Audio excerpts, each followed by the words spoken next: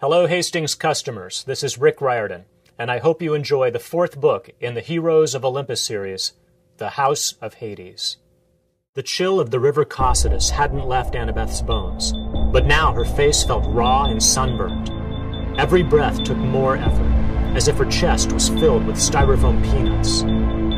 Of course, if they stayed here, they would die anyway. Blisters had started to form on their arms from exposure to the Tartarus air. A few steps below her, Percy grunted as he reached for another handhold. "So, what's this fire river called?" "The Phlegethon," she said. "The Phlegethon?" He shinnied along the ledge.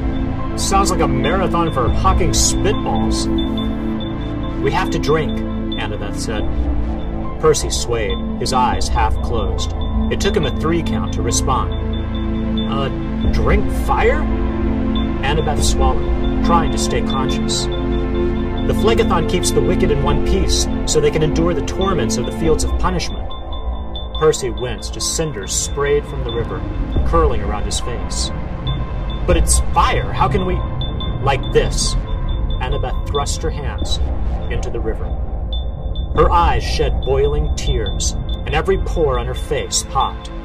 She collapsed, gagging and retching, her whole body shaking violently. "Annabeth!" Percy grabbed her arms and just managed to stop her from rolling into the river.